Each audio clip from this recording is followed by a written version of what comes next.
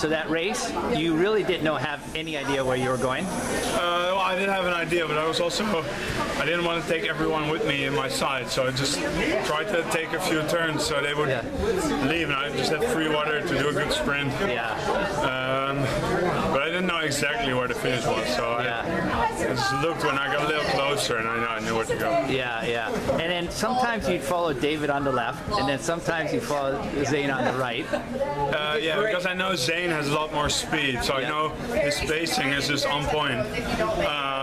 But I know David has more experience in the open water, and he was clearly heading like the straight line, the shortest line, so he didn't need that much speed. So it was like, at one point I just saw him keeping going to the right, and I was like, okay, I need to go more to the left, so let's follow David from here on out.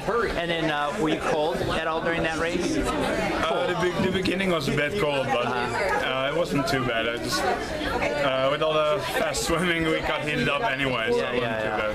Okay, great. Congratulations. Thank you.